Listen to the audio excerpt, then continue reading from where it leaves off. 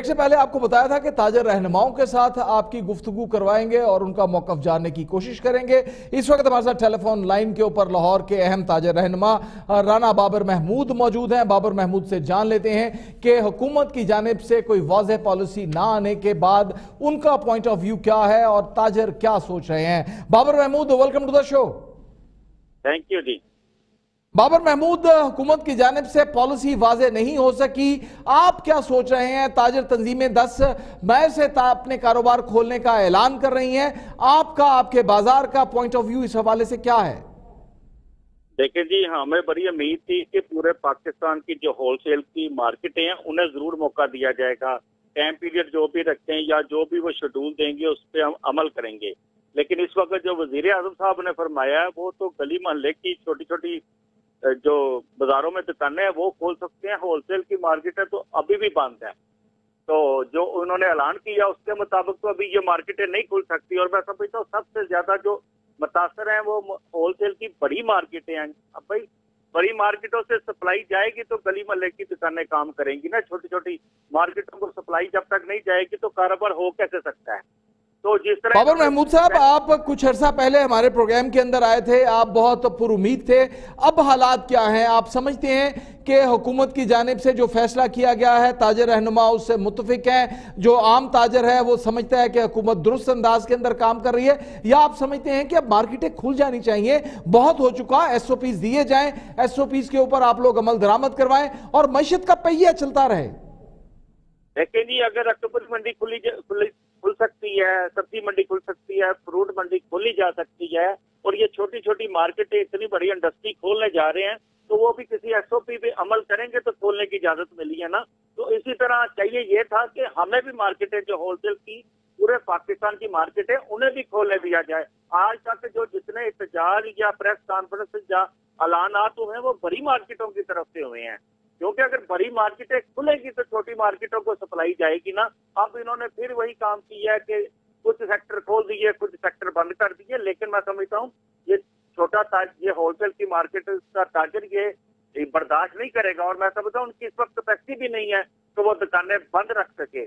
تو ہمیں نے تو بڑی امید تھی کہ اس کا خیال رکھا جائے گا۔ ہم نے تو یہاں تک بھی کہا تھا کہ آپ ہمیں کچھ 4 گھنٹے کا ٹائم دے دیں، 3 گھنٹے کا ٹائم دے دیں، ہمیں بھی اس طرح ایڈجسٹ کیا جا سکتا تھا، لیکن معلوم نہیں ہے یہ کہاں مشورے کرتے ہیں، کون ان کو یہ رائے دیتا ہے کہ یہ سیکٹر کھول دیں، یہ سیکٹر اس طرح بند کر دیں۔ اچھا بابر محمود صاحب، آپ کی جانب سے تو بہت زیادہ لچک دکھائی گئی ہے، آپ نے 2 گھنٹے 3 گھنٹے کی مہلت مانگی ہے کہ 2-3 گھنٹے کا ٹائم دے دیا جائے تاکہ ہول سیل مارکیٹس اپنا کام کر سکیں اور دیگر شہروں کو سپلائی پراپر پہنچ سکے، لیکن آپ کی لچک کا فائدہ نہیں اٹھایا حکومت نے، آپ کی جانب سے جو کمپرومائزنگ صورتحال تھی اس کو خاطر میں نہیں لائی حکومت۔ اب آپ کا رد عمل کیا ہے؟ 10 مئی کی ڈیڈ لائن آنے کے قریب ہے، کیا اب آپ حکومتی فیصلوں کو وائلیٹ کریں گے؟ آپ دکانیں کھولیں گے 10 مئی کو؟ نہیں جی، یہ انشاءاللہ تعالیٰ آپ دیکھیں گے فوری طور پہ یہ تاجر جو ہمارے رہنما ہے یہ میٹنگ کال کریں گے ہم لوگ، اور بیٹھ کے مشاورت کر کے اپنا اعلان کریں گے، کیونکہ ہم نے تو بہت بہت شکریہ بابر محمود آپ کا۔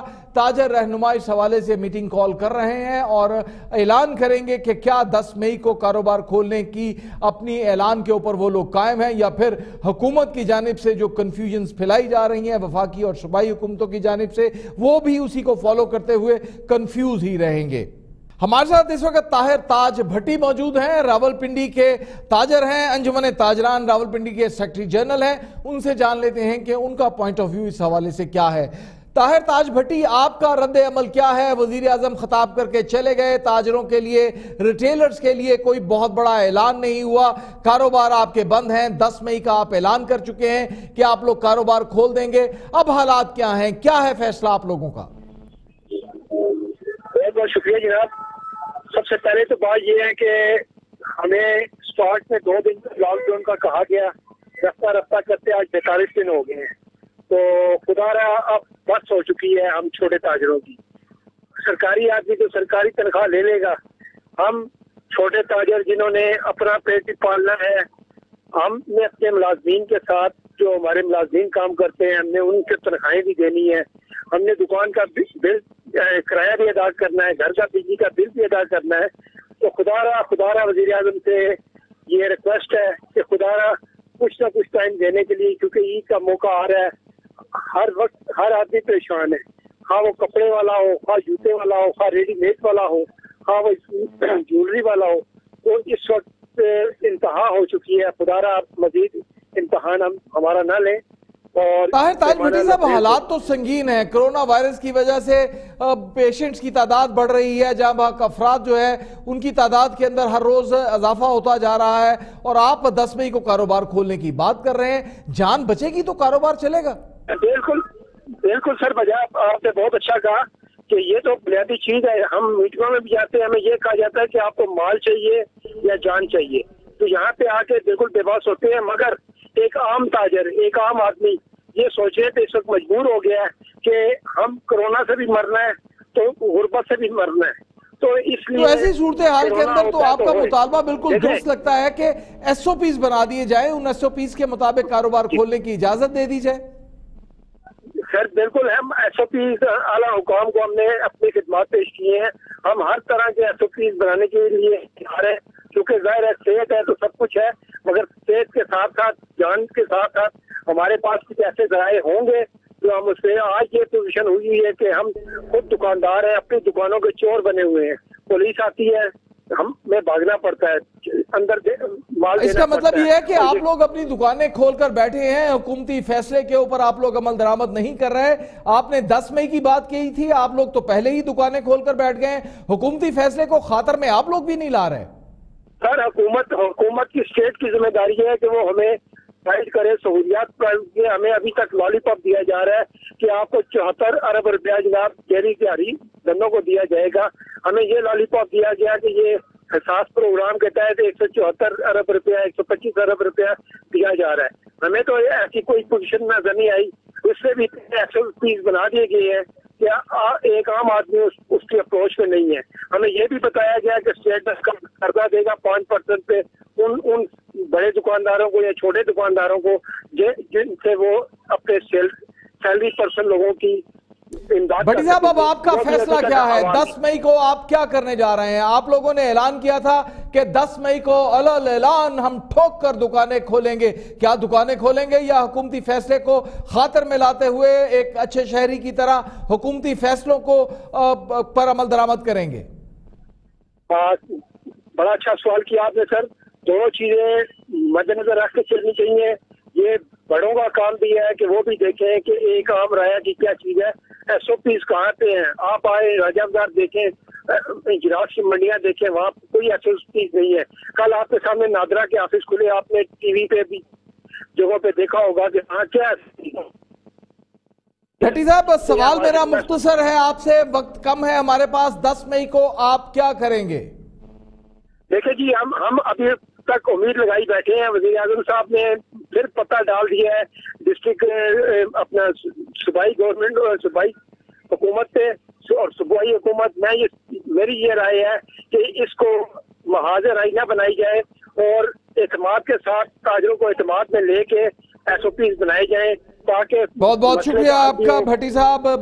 طاہر تاج بھٹی کا کہنا یہ ہے کہ صوبے اور وفاق آپس میں محاذ آرائی نہ کریں بلکہ یکسوئی کے ساتھ ایک پالیسی بنائیں، چونکہ ملک اس وقت کسی بحران کا بوجھ نہیں اٹھا سکتا. اس لیے بہتر یہ ہوگا کہ ایک پالیسی بنائی جائے، اس کے اوپر عمل درآمد کیا جائے اور اس کے اندر تاجروں کی ان پٹ کو بھی سامنے رکھا جائے. ہمارے ساتھ اس وقت مہر الہی موجود ہے، مرکزی تنظیم تاجران خیبر پختونخوا کے یہ صدر ہیں. ان سے جان لیتے ہیں کہ ان کا رد عمل کیا ہے، کیا کرنے جا رہے ہیں وہ 10 مئی کو.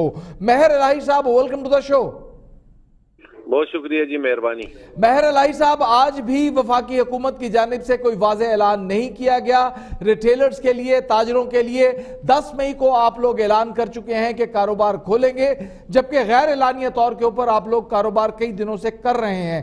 کیا اب آپ کا فیصلہ ہے 10 مئی کو کیا ہوگا؟ میری معلومات کے مطابق تو اب اعلان ہو گیا ہے کہ 10 تاریخ کو بازار کھول دیے جائیں گے، اور بازار اس طرح کھول دیے جائیں گے کہ 2 میڈیسن اور خوراک کے علاوہ باقی بازار پورا ہفتہ کھلیں گے، لیکن 2 دن بند رہیں گے. وزیر اعظم کا یہ اعلان جو ہے تاجروں کے لیے ایک خوش آئند ہے، کیونکہ ایک تو کرونا کی وجہ سے ابھی وزیر اعظم کی جانب سے یہ واضح اعلان نہیں کیا گیا. اگر آپ کو کوئی خفیہ اطلاع ہے یا کوئی آپ کے سورسز نے آپ کو یہ اطلاع کی ہے تو پھر ایک الگ بات ہے. ہم یہ سمجھتے ہیں کہ آپ کی جانب سے یہ خبر بریک کی جا رہی ہے، کیونکہ ہمارے ذرائع اس حوالے سے خاموش ہیں، اور وزیر اعظم نے اب سے کچھ دیر پہلے جو خطاب کیا ہے اس کے اندر بھی ان کی پالیسی لائن واضح نہیں ہے. میں نے چونکہ ان کا خطاب نہیں سنا، لیکن چینلز جو بتا رہے ہیں مختلف چلا رہے ہیں، میں ان کو دیکھ کر بات کر رہا ہوں. اگر انہوں نے واضح اعلان نہیں کیا تو ان کو واضح اعلان کرنا چاہیے، کیونکہ اگر انہوں نے گو مو گو کی حالت میں کیا تو ابھی بھی قوم گو مو گو کی حالت میں ہے. لیکن میں آپ کو یہ بتا دوں کہ کے پی کے تاجر جو ہے وہ کسی طریقے سے بھی ریاست سے ٹکراؤ نہیں چاہتے. کیوں کہ یہاں پر جو ہے وہ بیماری زیادہ ہے، اور ہم یہ نہیں چاہتے کہ ٹکراؤ کی وجہ سے بیماری زیادہ پھیلے اور اس کی جو بات ہے وہ تاجر پر آ جائے. ہم یہ چاہتے ہیں کہ ایک طرف کاروبار بھی کھلے اور دوسری طرف اس بیماری کے پھیلاؤ کے لیے تاجر جو اپنا حصہ ڈال سکتے ہیں، جس طرح ڈال سکتے ہیں ڈالیں گے. جس طرح سے آج 1.5 مہینہ ہو گیا ہے ان کی دکانیں بند ہیں، اور یہ بھی ایک ہمارا حصہ ہے کہ ہم اپنے گھروں میں بیٹھے ہیں، کاروبار بند ہے، اخراجات اپنے پاس سے دے رہے ہیں، اپنے ملازمین کو تنخواہیں دے رہے ہیں. فیکٹری والوں نے تو ملازمین کو شاید فارغ کیا ہوگا، لیکن آپ کے پاس یہ اطلاع ضرور ہوگی کہ ابھی تک کسی تاجر دکاندار نے اپنے ملازم کو فارغ نہیں کیا، بلکہ تنخواہ بھی دی ہے، اور اس کے علاوہ بھی تاجر اپنے ملازمین کی مدد بہت کر رہے ہیں. بہت شکریہ آپ کا. مہر الہی جن کا تعلق مرکزی تنظیم خیبر پختونخوا کے ساتھ ہے، تاجر رہنما ہے، ان کا کہنا یہ ہے کہ خیبر پختونخوا کے تاجر حکومت سے ٹکراؤ کی پالیسی نہیں اپنائیں گے، چونکہ خیبر پختونخوا کے اندر کرونا وائرس کی تباہ کاریاں پورے ملک سے زیادہ ہیں، اس لیے وہ حکومتی فیصلوں کو اون کریں گے اور حکومتی فیصلوں کے مطابق ہی اپنے کاروبار کو چلائیں گے. جبکہ دوسری جانب اطلاعات یہ ہیں کہ حکومتی فیصلوں کو خیبر پختونخوا کے تاجر بھی وائلیٹ کر رہے ہیں اور خفیہ طور کے اوپر کاروبار جاری ہیں، آدھا شٹر کھول کر کاروبار کیا جا رہا ہے. سو حکومت بھی راضی ہے، تاجر بھی راضی ہیں، اور پریشان ہیں تو غریب پاکستان کے عوام جن کے اندر یہ وبا اور بیماری پھیلتی چلی جا رہی ہے. وقت ہوا ایک بریک کا، ہمارے ساتھ